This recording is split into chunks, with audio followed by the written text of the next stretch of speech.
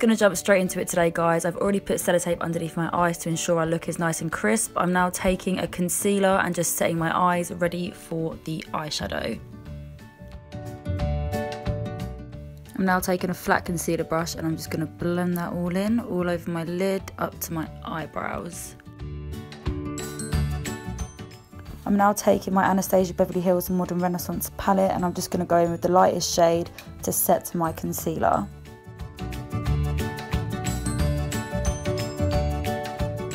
So I'm now going to go in with the rest of the eyeshadow. I'm going to take my Morphe 35K palette and add a transition shade into my crease.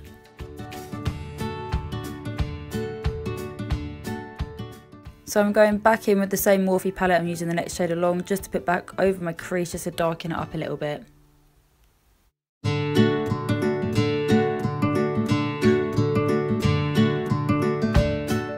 So I'm now taking a darker colour from the Morphe palette and I'm going to go over my crease again and on the outer corners of my eyes just to make it stand out a little bit more.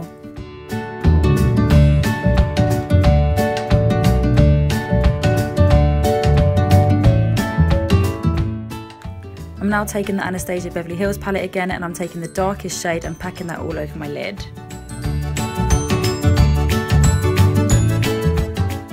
So I had to do my wing liner off camera because I literally couldn't record it. So I'm going to go in and start on the face now. I'm going to first take the MAC mattifying primer and just rub that all over my face in preparation for foundation. So for foundation, I'm using my favourite foundation ever, which is the Estee Lauder Double Wear Foundation in the shade Tawny. And I'm just going to put that all over my face with a stippling brush and just blend that all in. I am on a bit of a breakout at the moment, so I want to conceal that as much as possible, so I'm using a full coverage foundation.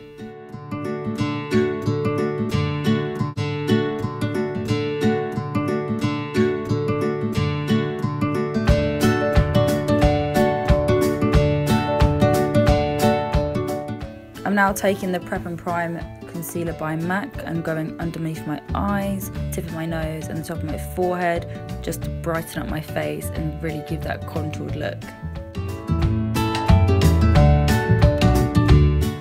I'm now taking a damp beauty blender. I'm just going to blend all this highlight out.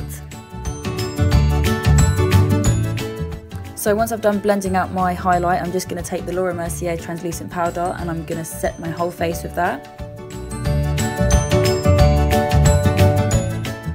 Now I'm moving on to my eyebrows. I'm just going to fill in my brows. They are really thin at the moment, so I wanted to make them a bit more defined, a little bit more thicker. So I've just used the pomade to do that. To keep my eyebrows in place, I'm going in with the Benefit Gimme Brow in shade 5. I'm just going to run that through my brows just to make sure my eyebrows are set and they don't move around throughout the day. I'm now taking the Bare Minerals powder in the shade Silk 14. I'm just setting my whole face with that. So I'm contouring today with the Hoola Benefit powder. This is one of my favourites. I'm using just a contouring brush from NYX and I'm going to carve out my cheekbones. Also I'm going to go over the top of my forehead just to really give that contoured look.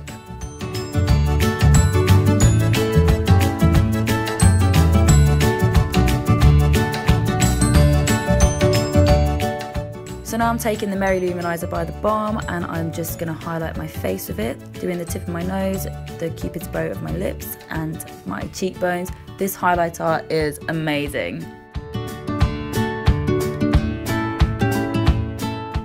Now I'm going to take the shimmery shades in the Anastasia Beverly Hills palette and I'm just going to put them in my inner corner to really make my eyes stand out and make the whole look a bit more dramatic.